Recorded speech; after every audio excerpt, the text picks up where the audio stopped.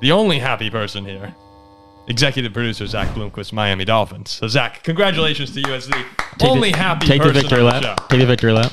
Ziggy, I want to see you clapping. I didn't see you clapping, Ziggy. Thank you. Good claps, good golf clap. I mean, yeah, we're all miserable over here, and Zach is texting during the games, just fins up, fins up. I might even have to hop on the bandwagon. Your headline, if you remember last week, we did headlines for what Monday morning's newspapers would say.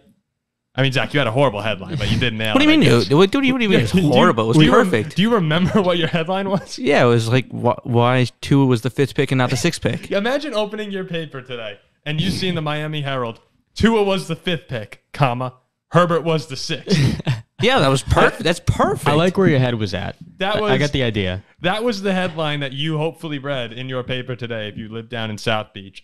36-34, Dolphins win over the Chargers. We said it would probably be the most entertaining game of the week, and it was amazing. I mean, Zach, I have to imagine, were you watching it or following it? I was watching it. I made sure I was watching it on the ride home from Pittsburgh. The last, actually, I made Zach was driving. Yeah. During the last, Zach took over the wheel the last 2 minutes of the Dolphins game, so I had to update him on the scores and everything. Yeah. He's like, "What happened?" I'm like, "Oh, they're in the red zone." It was just an unbelievable performance. Tua can sometimes go off, and you look Sunday, 466 yards, 3 touchdowns, 5th most passing yards in Dolphins history.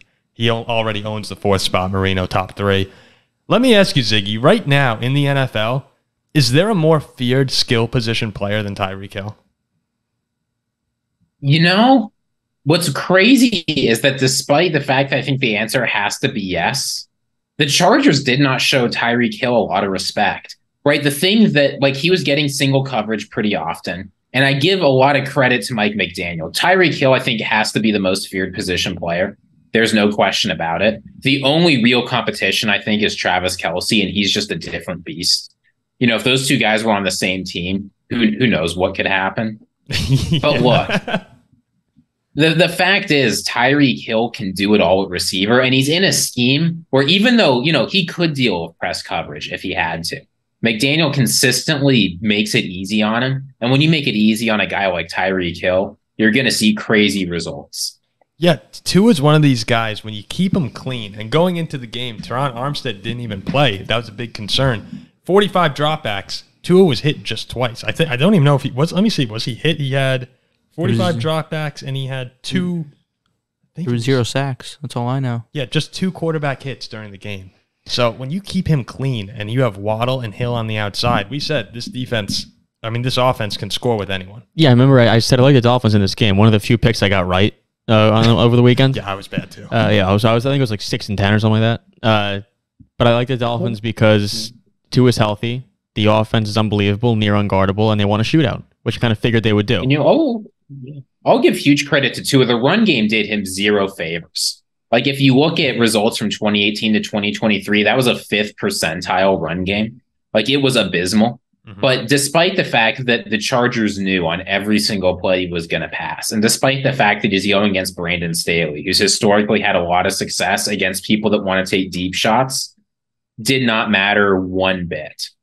So I'm looking at this game now from an AFC perspective, and we're recording during the beginning of the Jets-Bills, so we're going to go live. Hopefully you saw the live by the time you're listening to this. But Aaron Rodgers is down right now. We're looking at the landscape of the AFC. And the Dolphins and Chargers, I think they're both very, very good teams. Will both be competing for playoff spots, maybe even for a Super Bowl opportunity later this season. But did this change your opinion of the Dolphins? Seeing them go out there and actually do it, seeing Tua look completely healthy, was this a difference maker? Well, this is a big game because these are two teams who could possibly be fighting for a wild card spot. And last year we said it made the difference. Yeah, I mean, assuming the Dolphins, of course, can win the AFC East, but assuming it is the Bills and assuming it's the Chiefs, you can look back, week 15, week 16, when the Dolphins are a game ahead of the Chargers, be like, that was a huge week 1 win. Yep. But no, I've said, on previous episodes multiple times that when Tua is healthy and playing to the potential he can play to, and this Dolphins offense is firing on all cylinders, this is one of the better teams in football. Mm-hmm. I thought they'd win this game. It didn't surprise me when they did. So they're right as I expect. I think they're a very good team. One place you could have a little concern for the Dolphins, and I'll ask you if this is going to be a bigger issue, Ziggy. The Chargers had 433 yards. They had 234 on the ground. Now, I know Austin Ekeler is amazing. Justin Herbert, it's a great offense. It's a good offense too, though. But is it a little concerning for you just how successful this Chargers offense was against a defense with Vic Fangio that we hyped up all offseason?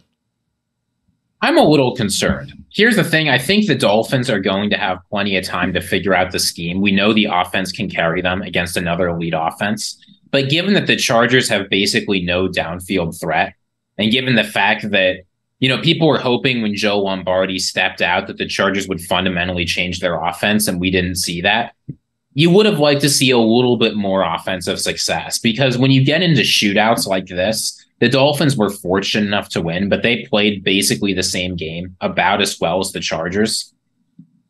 You can't rely on this every single week. Now, they're not going to play a Chargers-level offense every week, but they're also not going to play a Chargers-level defense either. So they are going to need the defense to improve a little bit if they want to be that Super Bowl contender. Yep. Because the difference between the Chargers and, say, the Bills is the Bills' defense can get you that one stop.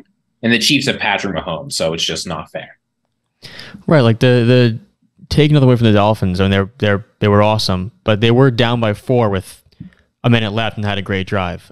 Against a team like Buffalo, maybe not that doesn't happen, but again, fantastic win, fantastic team, and I think it's a great start. Yeah. You watch that offense with Waddle and Hill. That was funny when Tyreek Hill brought up today when Jaylen Ramsey in 2018 said he's only a return specialist. Oh, yeah, that was great. And then Hill's like, I thought I was only a return specialist. Ramsey's like, I was super wrong about that. 11 catches, 215 yards, and 2 touchdowns. I wish it was Waddle. Third player ever with 3 200-plus receiving yard games and multiple touchdowns in their career. I wish it was Waddle. Didn't they both have some crazy stat for opening games, right? Tua is now ranked, I think, 3rd in opening games for most yards thrown, and then Hill's ranked 4th in opening receiving yards. It feels like the Dolphins have an ability to flip a switch. Only a couple teams in the league can do it. Kansas City would be one, Buffalo. But when they get going on offense, you just can't stop them. It just starts rolling. And those guys, like we said, Tyreek Hill, probably the most feared player in football from the skill position standpoint. Jaylen Waddle, your guy, is in there as well. So it's just going to be a matter of watching them score and hopefully staying healthy. But this Dolphins team, Zach, should have you excited. That's a great win. Yep. Fins up. Fins up. Before we